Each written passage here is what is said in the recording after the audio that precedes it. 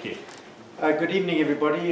Thank you for having me. It's a privilege to come out here and share some information with you. And did this, I think it was last year or the year before, when the Blue Card Initiative was first launched. A few things have changed from a medical perspective when it comes to managing concussion. But I think I will get into that a little bit just for interest, I think, to make the evening a little more interesting. I'm not aware of any particular changes to the original Blue Card document and recommendations for refs. We talked a while ago, there was some consternation initially on how to recognise a concussion and the pressure that refs sometimes felt in making that call.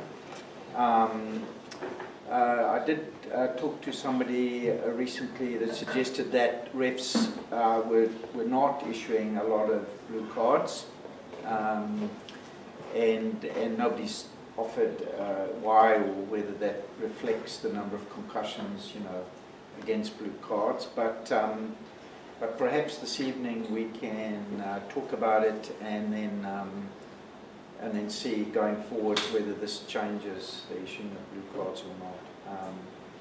So I've got two ways of managing this. I thought perhaps I will just introduce you to this document for anybody who's remotely interested in the subject of concussion. It's a position document by the American Medical Association for Sports Medicine.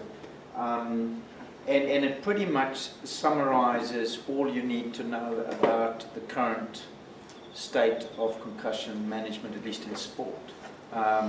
It's a great document. It's not written, for specialist doctors or anything. It's pretty, it's open to the public kind of statement. And it's available in the British Journal of Sports Medicine. It was published last year in January, 31st of January, British Journal of Sports Medicine. And what it says, basically, just in the way of looking at it now,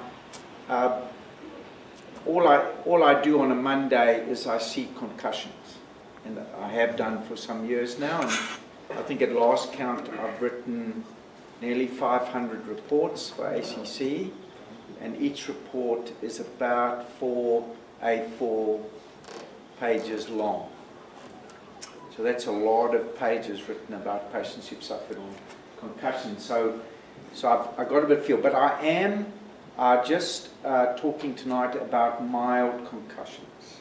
I'm not going to go into moderate or severe because they are a step up and probably on unusual events even for me to see moderate. And that is really defined by the length of time of loss of consciousness and memory impairment, really. Mild would be with or without loss of consciousness, and usually with a memory impairment that's less than 24 hours. I use the term memory impairment because it doesn't necessarily mean total memory loss, but this, vagueness and forgetfulness. And the other thing about mild concussions is they are often the symptoms will only present after 24 hours. So they may not be immediately evident. Whereas the more moderate ones, there's often is a loss of consciousness and the damage is much more obvious. So for the sake of tonight's talk, we'll just be talking about mild concussions, the kind of concussions you see on a rugby field, really. What's changed too, I think it's worth highlighting, is really the recovery. There was a 4-day conference in Auckland in November, which I attended. I was disappointed to see that there were only three rugby docs there.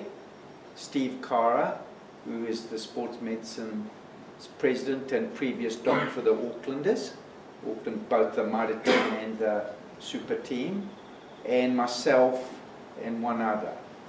I don't know why that was there. The room was filled with occupational therapists. Any refs there? No. We had a keynote speaker from Philadelphia, who's a very famous man in the world of medicine, because he works so closely with the professional football, the Philadelphia Eagles. And so he brought to the table an awful lot of experience in exactly what we're going to talk about tonight. In fact, I might be, just by way of interest, I might be doing a study with him on, because I do sleep medicine, and the current undertone of what goes wrong in concussion has got to do with the autonomic nervous system. And some of you may be aware that, of course, sleep is often disturbed in those who've been concussed. My next presentation may involve something from that study. So to summarize, you get the rugby player who's had a bit of a zinger. It may not be immediately obvious on the field, or it is obvious, and either myself as a matchday doctor or the physio will bring him off for an HIA. Okay, and there's HI1. I have an app on my phone, which, if I wasn't so flippin' short-sighted and I only had the iPhone 7 model, okay, is a bit fiddly, but it gets the job done. And my phone has all the teams' pre-season scores for the HIA on them, and I can access them and all their scores, and then compare it to the score when I perform the test on the sideline, for which the refs are very strict about timing. Thank you, refs. And it's by no means absolute. For what I see on the field, and then I do the test, I see people passing the test, but I still keep them off because it's so obvious that they've been concussed. And at other times, they don't pass the test, and you wonder why, because it wasn't that big a knock. So, but it's not the absolute truth. I need to point that out. These are tools that we use to, as quickly as we can, assess the condition of the player to either say yay or nay. Is that something you could go into a little bit shorter? It's always intrigued me. Exactly the same thing. You see some birds there laughing and smiling and quite happy, but they have failed. Well, they might have failed the damn thing before they started. Who knows? But a bit of information on perhaps what sort of stuff goes into the... Okay, that's very good. That's a nice way to do it, because it does sort of lead the discussion in a direction that you guys would find useful. I'm just going to show you something on this document that explains just how difficult it is, or easy, depending on your perspective. So what you're going to see is coming up is a lot of words, and then there's a picture. Can you see that picture? See the picture, we can't read the words. Yeah. Okay, well that's okay, because even I can't read it. It's really to point out what a difficult task that question is. It's a difficult task. Those are the different systems that are impacted by a concussion, and how they all interact to give you your concussion symptoms. So even for the so-called experts, it's not that easy. But it's an alteration of a previous state. That's why you don't need a loss of consciousness. If the player seems different to the way he was before he ran on the paddock, that's enough. So we've got pre-information on players. Pre-information is useful. That's probably very good. Now refs, again at the Sevens tournament, again Neil and I were there as match doctors. That's quite interesting, because we know a little bit more about the Bay players, and we'll know some of their background. But when you go to a tournament like that, you don't know any of their backgrounds. And you do actually, I did on 2 or 3 occasions, rely quite heavily on what the physio or the trainer's opinion was. Which is normal medical practice, by the way. That's not unusual. You're always looking for some information that supports your own ideas. So for us as community rugby referees with really no knowledge of how the player was beforehand, that like talking to the team physio. That's talking to anybody who knows the player, family members, anything, saying, look, I don't know this, but what do you think? Or on the paddock, it would be his fellow players. The captain. What do you think? It's fine to do that because it is a community responsibility, if you know what I mean. You don't want anybody holding this whole thing in their hand and saying it's all up to me, because it's quite difficult to recognize. I think from a ref's point of view, I think it's... so I'm surprised that there aren't more concussions when I see the clashes, I hear them like... So and sometimes I'm also surprised what little it takes sometimes to drop a player, So you've just got to have an open mind and be aware. And I suppose that's why you guys run these kind of events, is to share information, share experiences, and then become more experienced at recognizing concussion. There's no one single thing I could tell you that would say that's definitely a concussion. I say that because, of course, the definition of a mild concussion, you may not know they were concussed for 24 hours because these symptoms come on gradually. Okay, particularly in those who've not experienced a loss of consciousness. I think that everybody would agree in this room that if a player was knocked unconscious, he needs to. He's concussed. I've had some battles in the past with coaches and physios about that, and players, where they honestly believe that they're fine. But that's just absurd. There's been an altered state of consciousness. They use that word altered state of consciousness in that document. They don't say there's been a loss of consciousness. There's been an altered state, so it can be dazed, momentarily. Yep. That's quite challenging because I've come across quite a number of players over the years who experience an altered state of consciousness when they cross the line onto the field. Before the game, they seem such gentlemen. Not to a Parkinson. I wasn't going to name names. No, I agree. I think I'm very empathetic to this idea of how difficult the task is. I'll share an anecdote. Increasingly, it's quite expensive to travel with docs, it seems, because more and more docs are pitching up in the bay, more and more teams are pitching up in the bay, particularly in the minor 10 competition, without a doc with them. And so I get the call, and I'm asked to be the doc for the day. Which is great fun, I have to say. It's great fun to get into the team. So I just have to share with you anecdotally my impressions of that, just for a moment. Okay. So Canterbury has asked me a few occasions.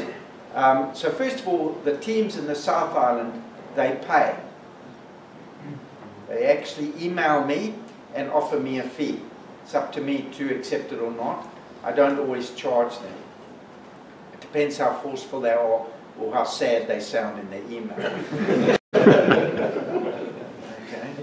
Okay. I never get offered in the bay. We'll have to change that. I'm just sharing my insight. So the Canterbury team emailed me for a week beforehand thanking me for agreeing to be their doctor. I was greeted by the coach, the physio, and the captain.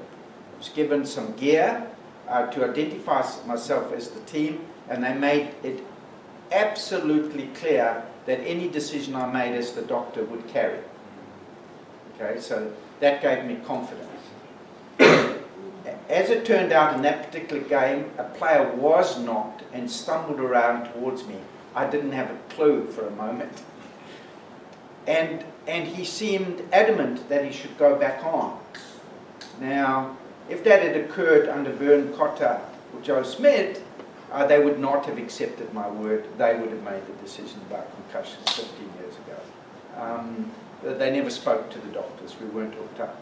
On this occasion, I hesitated because I thought, oh, I wonder what the team will think. And I ran over to the physio and he said, your call, Doc, and then we took him off. And at the half time they said, Doc, you know, we just want to reiterate, we trust you. So that just raises the issue of trust within a team. And in terms of referees, you need to have the backing of your assistant referees and your team behind you in order to be able to make good decisions. I hesitated because I still wasn't sure about whether I had the backing of the team, if you know what I'm saying, which was ridiculous, really, but it's just the truth. And so that the next time they asked me to be the team doc, I had a lot more confidence in being able to make decisions, knowing that they were going to back me and not raise a hoo-ha. I mean, you guys get a lot of hoo-ha raised on a lot of decisions you made. I'm pleased to see there are no eye patches tonight. But you raise a good point, and it's a good opportunity to talk about this. This is a shared responsibility. Ultimately, the doc will make the call, but he does rely on the team and his support team and people around him in order for him to make good decisions. You really do need the backing of everybody, because sometimes there's a 50-50 calls, and you just need to stand by your mates when they make the call, one way or another. I went to another conference. They're very expensive, by the way, so don't be impressed. And an ex-All Black doctor, who I won't name, refused to use the word concussion whenever, if I say the gender, you'll know it is, whenever she called it a head knock. And this gave the team an out, if you know what I mean. By saying head knock, they didn't have to commit to the word concussion, and perhaps at times players were played that were concussed. It raised a furor at the conference. There were a couple of physios who were quite appalled by that, but that's in the past. And now there's less pressure on teams because they have more players in the squad, and there's better understanding amongst coaches about the toll of concussion on our players, and so you get less of that nonsense. Concussion is concussion. It's not a head knock. It has a definition. You can use it, and better to call it, in my opinion, than to not call it. Yes? I think in a community rugby context where we don't have a matchday doctor, one of my observations over recent years with this type of thing is it's often a physio or a coach that's on there, or a support person that's helping treat someone, and of course we don't have HIA community. It's you're gone, you know, there's no come back in 10 minutes pass the test.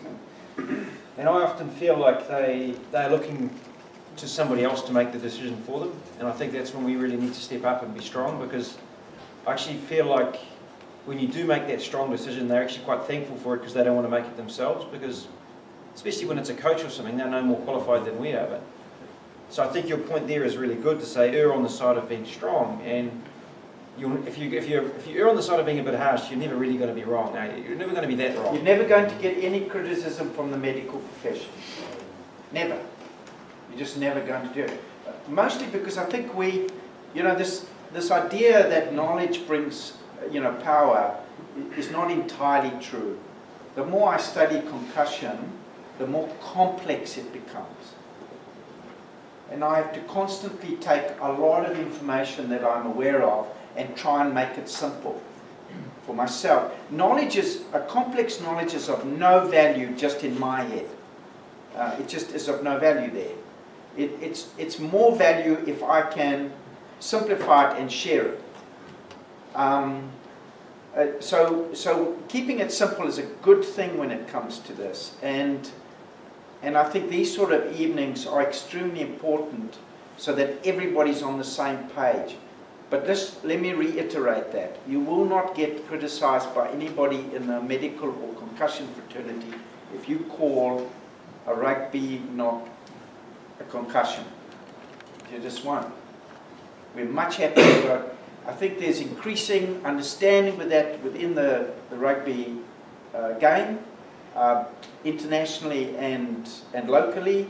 Refs take account of it. The way the squads are structured, they're larger, and the way we run the game is very forgiving for that. I guess to understand the purpose behind the why we have blue cards in our pockets and why we issue them is even on the suspicion, like how you're saying, if there is that, like you say, that change in state, or they're knocked out, or we do have these telltale signs. Perhaps we can go over a few of what they might be. We have the Murdoch questions that we ask from the sideline. What event you are, who scored last, who won the last game, and what half we in, 5 of them, and they'll give you an immediate answer as to the cognition, of the player. If you look at, I don't know how many of you are aware, you don't need to know this, I'm just really trying to get an idea of the SCAT-5. The SCAT-5 is the neuro-linguistic test we perform within 24 hours. It's not the IHA even. That's a quick 5-minute test. The SCAT-5 is 21 questions with their severity, and then the number of memory tests, both for words and for numbers. And then there's a balance assessment and a coordination assessment within the SCAT-5. Now when you said signs of it, there are 21 symptoms that can be associated with concussion. Dizziness, lightheadedness, nausea, altered concentration. The list is for anybody to see SCAT-5. Take a look at it. You don't need to study it, but look at the list of signs and symptoms you can get.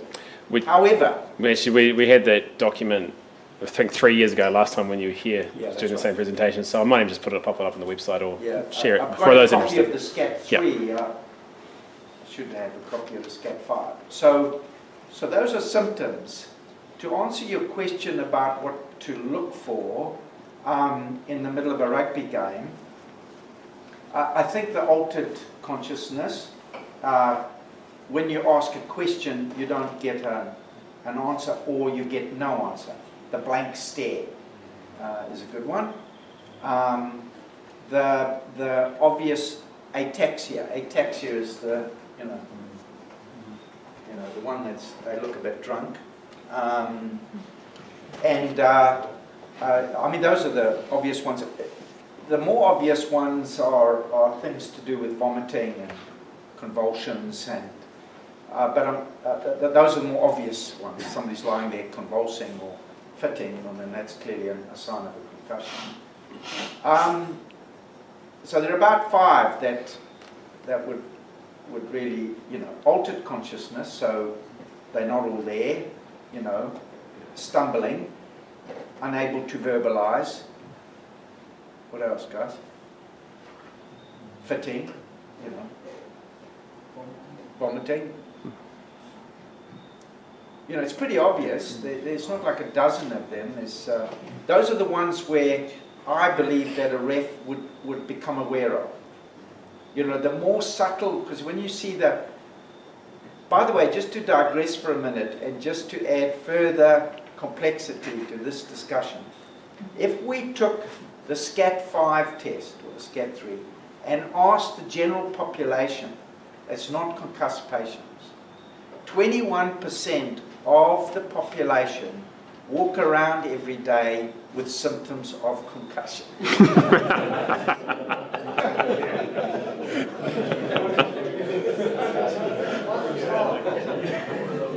Okay, so Which means that we no longer, when we're treating concussed patients, we used to talk about the symptom-free before they go back to play. We can no longer use that. That's just interesting, isn't it? I mean, we no longer demand that they be 100% simply because of the fact that 21% of the general population have some symptoms most days of the week. So we aim for sort of functional recovery. Are they able to do what they did before without worsening their symptoms? It's difficult, guys. And like I said, the more knowledge, you'd expect us to be more definite tonight, the more knowledge I've gained since our last book. But actually it's become subtly more complex. However, I will tell you this story about it, and it may lead to more questions. By the way, we'll go to an open question time later just to see what comes off the floor. But for instance, of the 500 concussions reports I've done for ACC, I've only seen 3 rugby players. Okay, so I'm curious about that. I don't know what's that about. I don't know if that is because the physios and the clubs are taking care of it, which may be the truth. They're following SCAT 5, going to physio, etc., etc. Or whether we're missing a whole bunch of concussions. I will say, however, that there's some research on this done in Wellington, where a couple of really motivated physios were curious as to why athletes recover in half the time from the rest of the population. So we're not just talking rugby, we're talking any performance athlete, okay, a serious amateur. So then they looked at it more closely and more scientifically as to why that was the case. And the key, or cerebral blood flow, is increased by cardiovascular exercise. Okay. First of all, I'm going to share with you something now, and I need you all to just take a moment and relax before I make the statement, because it's going to come as a shock. Okay, but you've got to be ready for it. Scientifically speaking, women have a greater blood flow to their brains than men.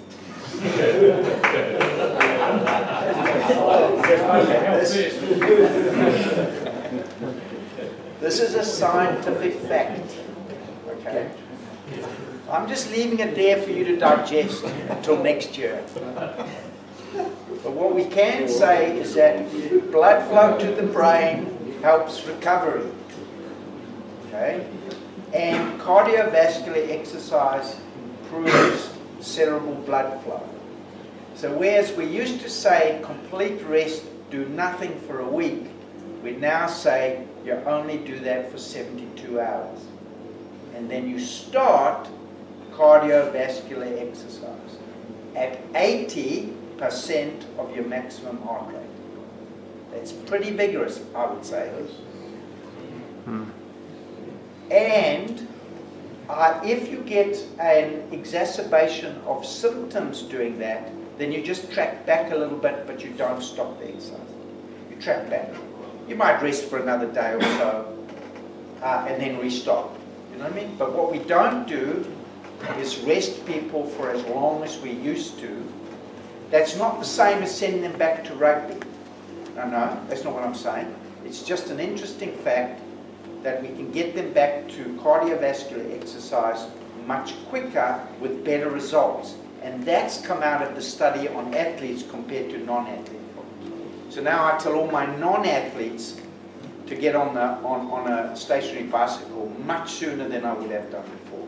And I tell them that if their symptoms increase a little bit, not to be afraid, because there's no scientific evidence that when you do cardiovascular exercise, something like a stationary bike, that getting symptoms means that you're continuing the damage or worsening the concussion. So symptoms are not a great guide for deciding on concussion. A lot of it has to do with pretty much basic force equals mass times acceleration. You know, if it's a low velocity impact, it's less likely to be a concussion than if it's a high velocity.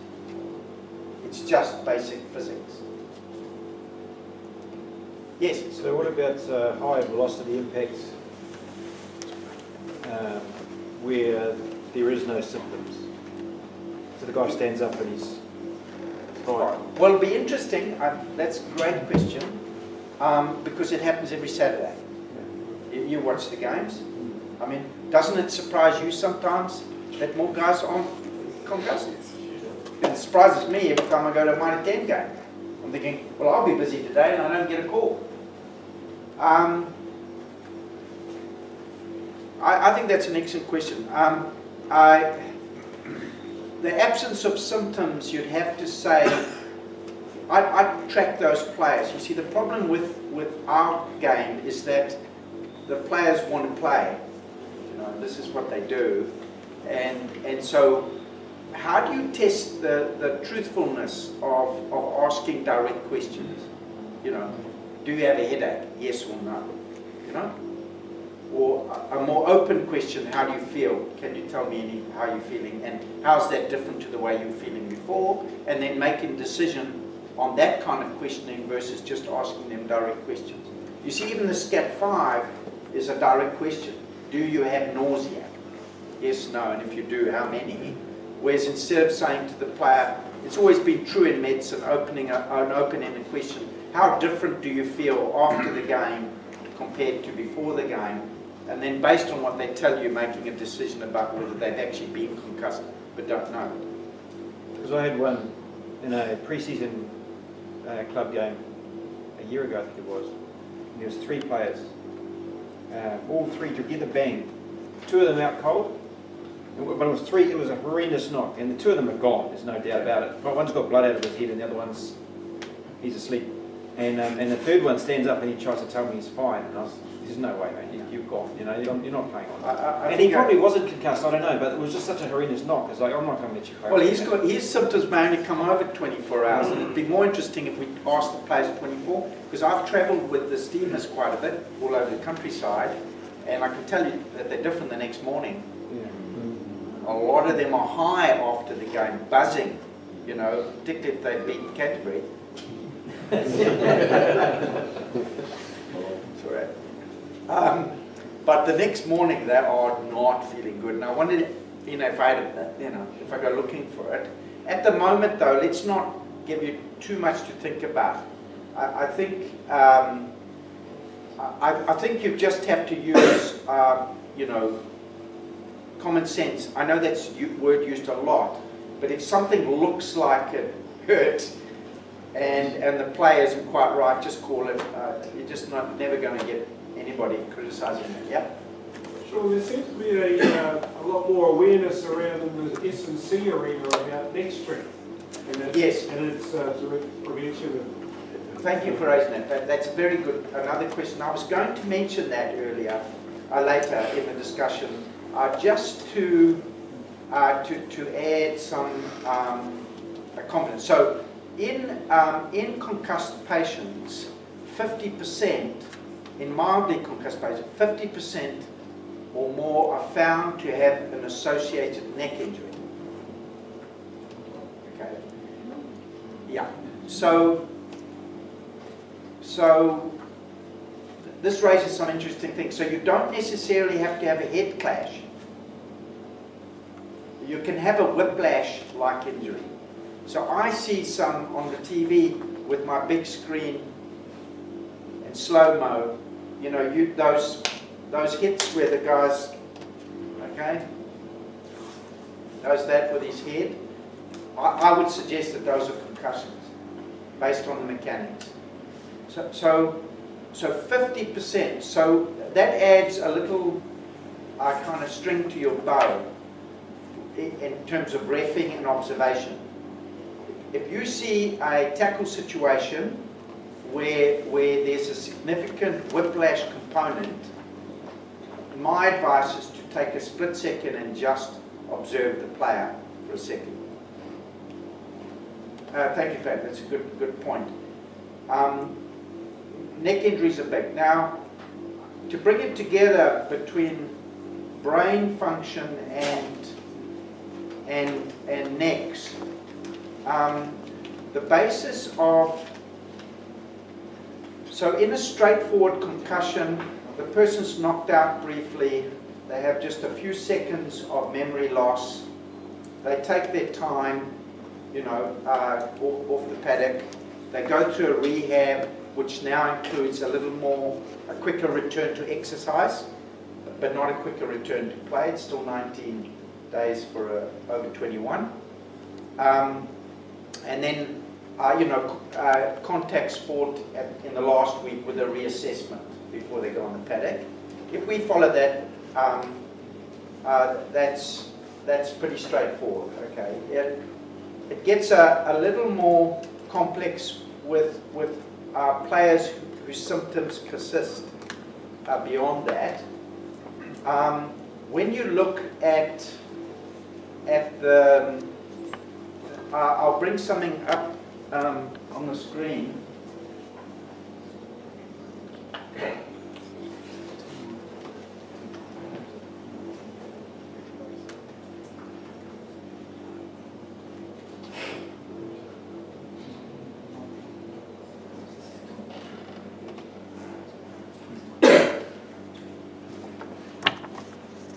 So have a look at this, guys. Okay, so this is an information sheet I give to patients about their concussion, but I just want you to focus on this. It's a graph. Have we got a pointer?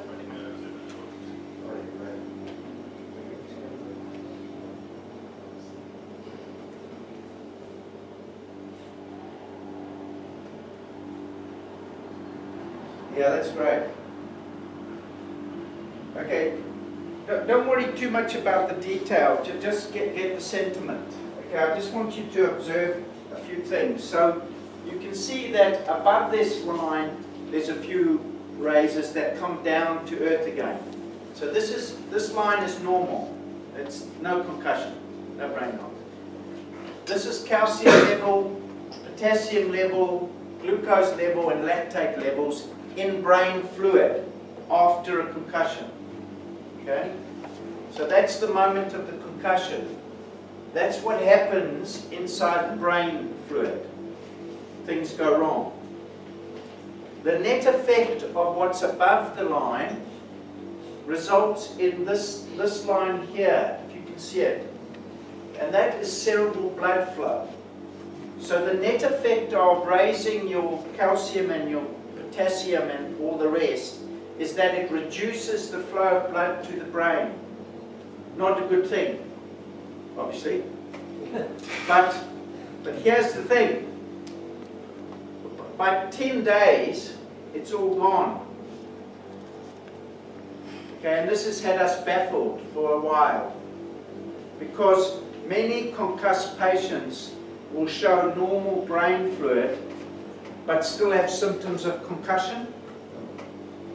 Okay, so a man called Barry Willer,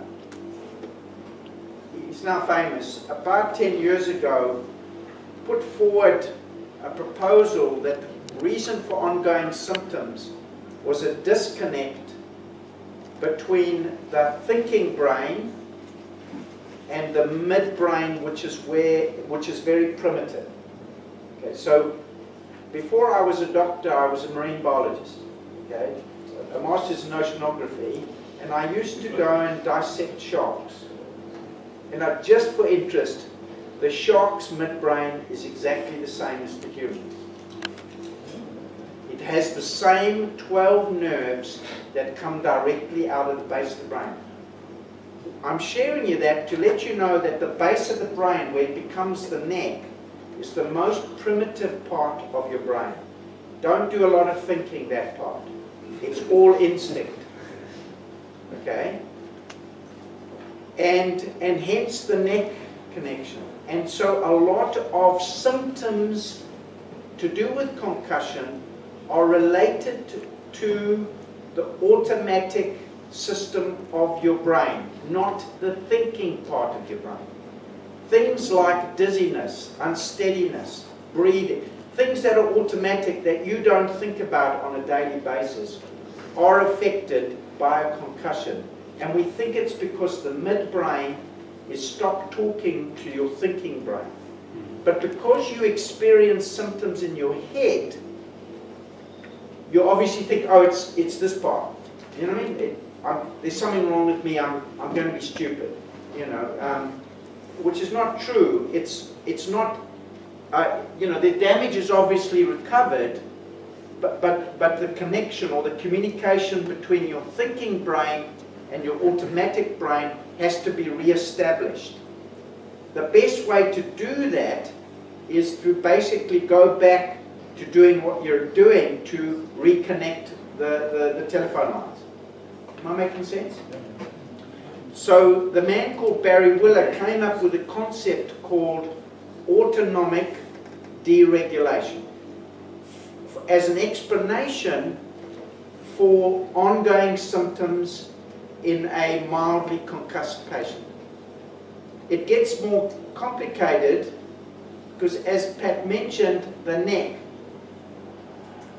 I've yet to be able to differentiate between a bad neck injury and a mild concussion in the way they present to me.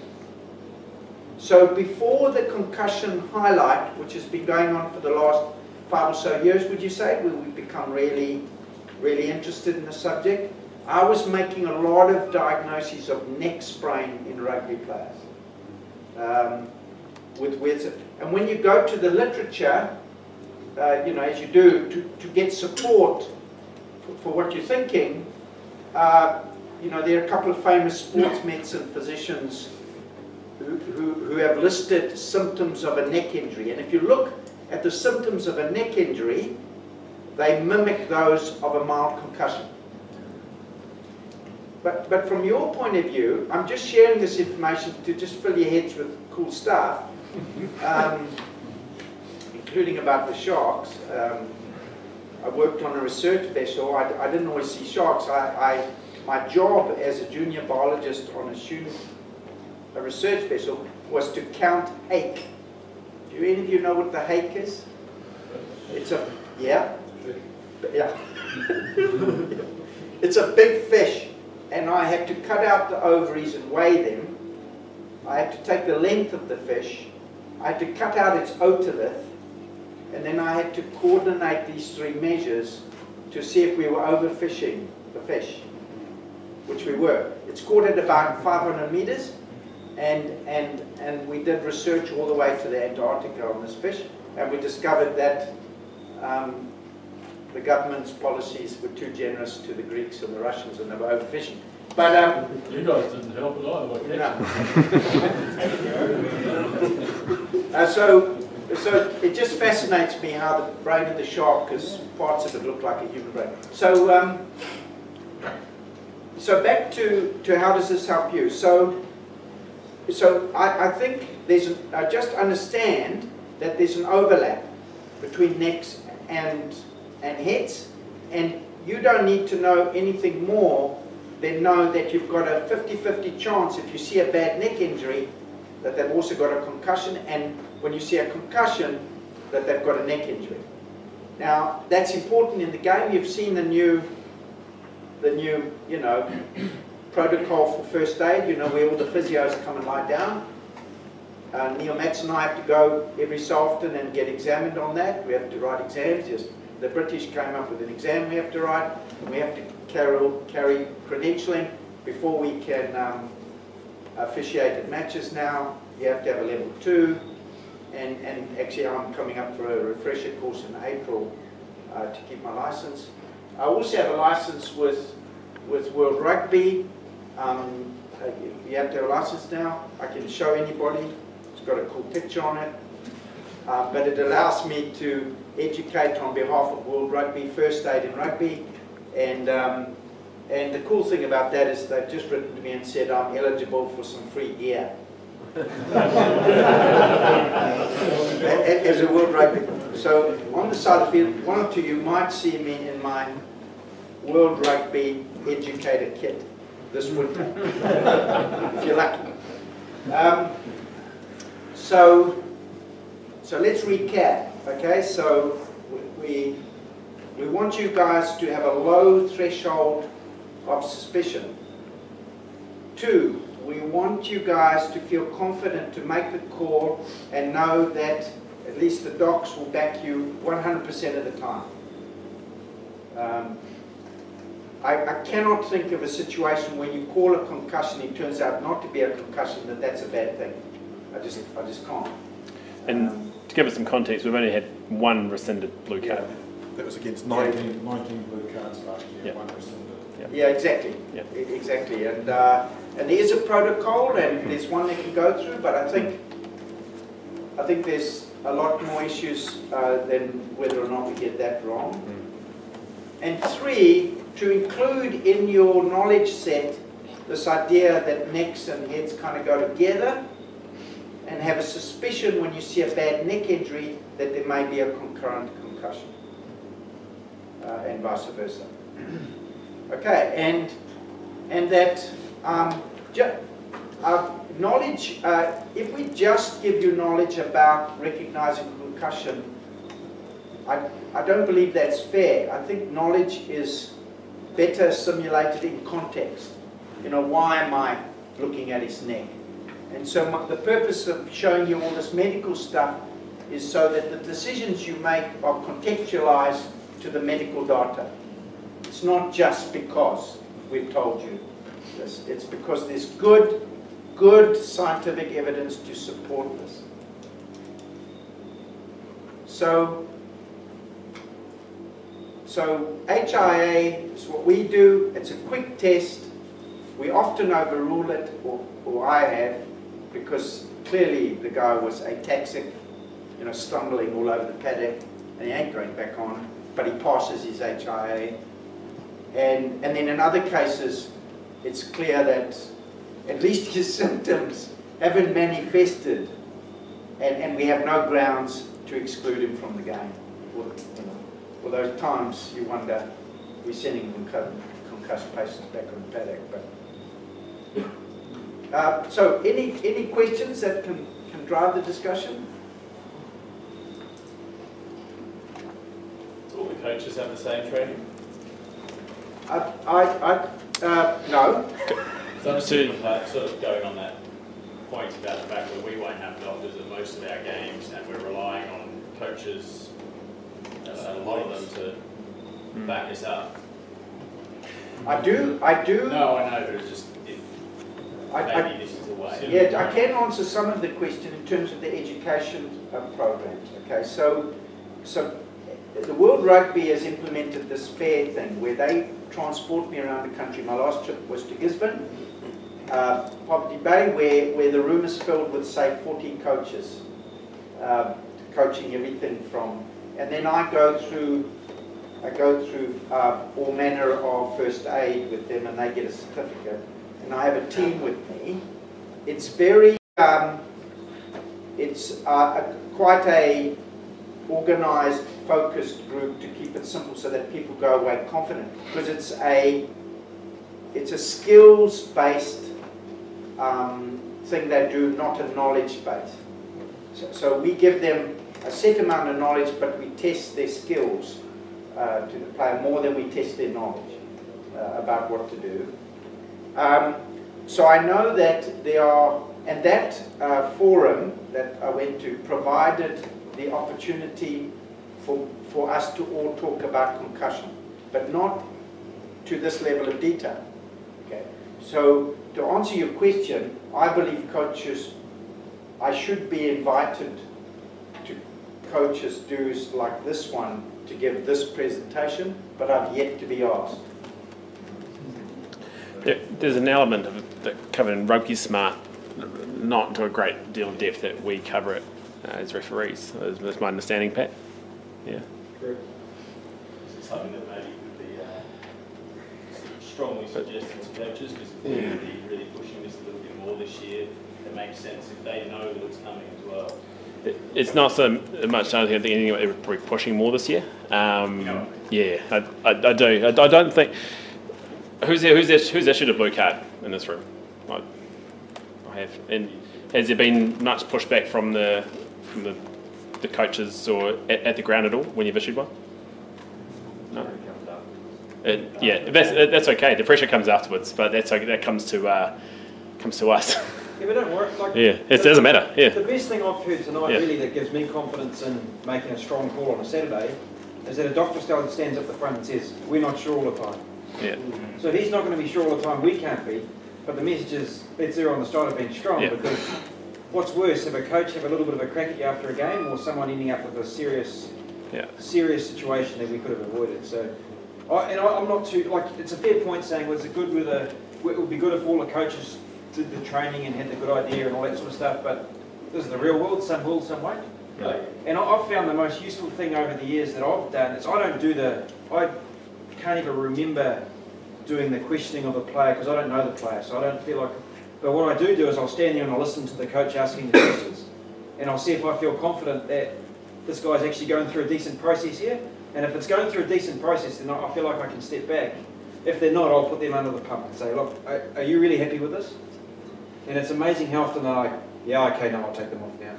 So I just think it's getting clear in your own mind what your plan's going to be around this stuff, and just having the confidence. Like, you got to issue a red card sometimes, and the coach won't agree with that either. And he's got access to the law book, so we can't get caught up in that. We've just got to work out how we're going to apply it. And I just reckon this is some of the most important stuff we can do, because you might be refereeing a game at Te Teko, and there's no doctor there, there's no physio there.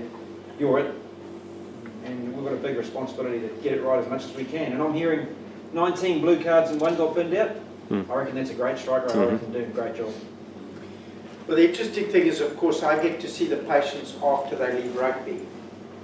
Okay, so I did a paper some years ago about this very subject on injuries, and so in the early days of the Steamers, I was interested in injury recording in order to see if it influences our coaching methods. And so I went looking in the literature, and I found an Irish doctor who'd come up with a way of recording rugby injuries that could be, if you used it, then we could compare rugby injuries throughout the world to see if we were different or ahead or less than, say, the rugby players in Ireland. Okay? And then I applied it to the Steamers in 2003. I was trying to convince Vern Cotter the value of having a doctor on his team, because he didn't want a doctor. He called me Gnome, which is very disrespectful, because my name's Sean.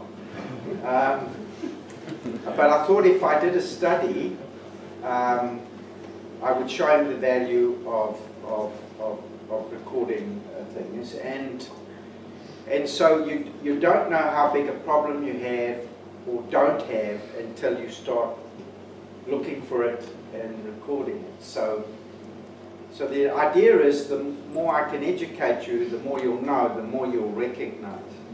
And maybe actually, don't be afraid if that means next year, I come, or the year after, whenever I do another talk for you guys, the number of blue cards goes up.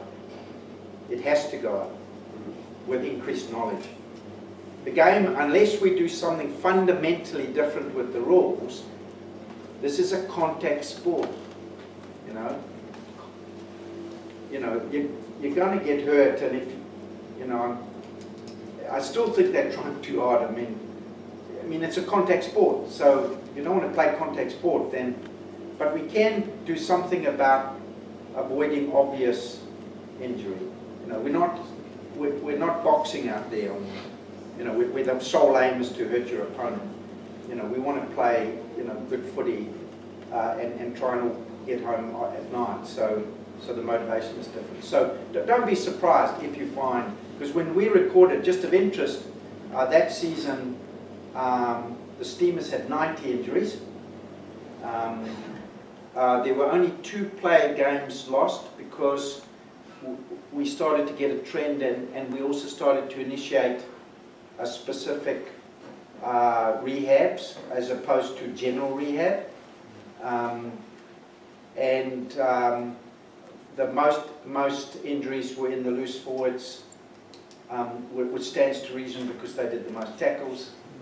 And what was really interesting, or more interesting than anything, wasn't so much this clever discovery, was that our data compared to the same level of team in Scotland. So we were doing, the same, and that was comforting in some ways. We weren't worse off, or worse off it seems if the game generates this kind of injury. So the same could be said about concussions. I think this is a worldwide issue. I don't think I think we're ahead of the game personally because of the way Kiwis communicate. We're very good at it. Even it's on the sideline, one-on-one, we share information really well. Because there's not that same hierarchical kind of thing as you get overseas. Any more questions or issues raised? I think that point is valid, and it's an exact truth. We are never 100% sure. There isn't a test for concussion. There's a whole bunch of tests we can do to help us with our decision making, but we don't have a nice test. There is one coming, I believe. I believe the Americans once again, and the problem with the Americans, they come up with really brilliant ideas and then they charge too much. There is going to be a test you're going to be able to do to clarify whether the person's been concussed, which is of no value to you on the paddock. I'm just sharing with you what's coming. The next day you'll have a blood test or some sort of test, and we will say, yes, you are concussed. That's coming. Anything else, guys? Any questions? Cool. Sean, look, thank you so much for coming to see us again tonight. Particularly, it's amazing that it's been 3 years already since the last time you were here, and that if we first had training on this. I know that certainly myself, I have a bit more knowledge for going out there and feel a bit more confident now if I do have to issue a blue card. So I think I've said it on behalf of everyone here. So thank you very much. Appreciate it.